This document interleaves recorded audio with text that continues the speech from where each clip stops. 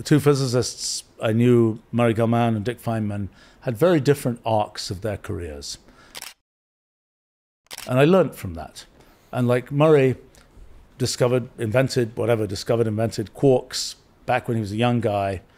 And then he never really figured out the next act.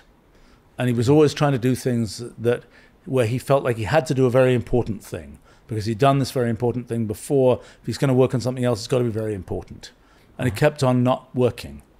And Dick Feynman, right. And Dick Feynman, on the other hand, just worked on whatever the heck he wanted to work on.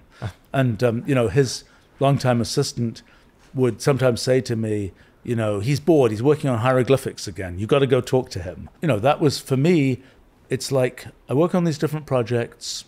I have no predefined expectation for which one is going to be, the most important, the most, long-lasting, whatever else.